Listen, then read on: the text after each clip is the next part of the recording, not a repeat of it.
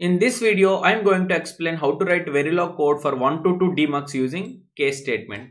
So my inputs are select input and input I, and my output is of reg type because I have used the always block. So it is of 2-bit, that is out of 0 and out of 1, two different terminals you can take.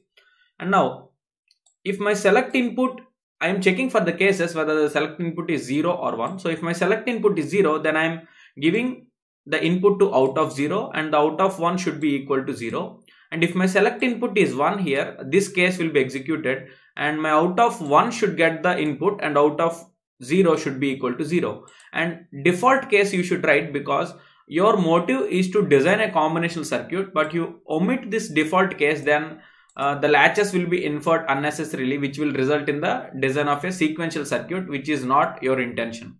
That's why you should write the proper and complete case statement, that is using default also. Now as you are using case here, you should terminate that case using AND case keyword and module with AND module. So this is how you can write a Verilog code using case statement. So let's see the test bench.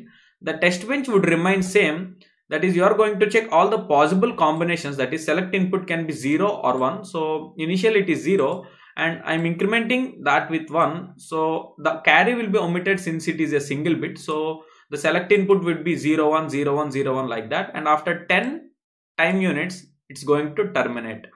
Now the RTL schematic will be, see, it is very simple. You are writing two AND gates and giving to the two terminals, that is out of 0 and out of 1. So here you got two AND gates, you can see here. Coming to the technology schematic, the two lookup tables will be used where the data will be stored, or the truth table values will be stored in the SRAMs that are present in the lookup tables. Anyway, this is as we are targeting into FPGA board, the technology schematic would consist of lookup tables and input output buffers, and in some cases some multiplexers also will be there to reduce the size of address and all.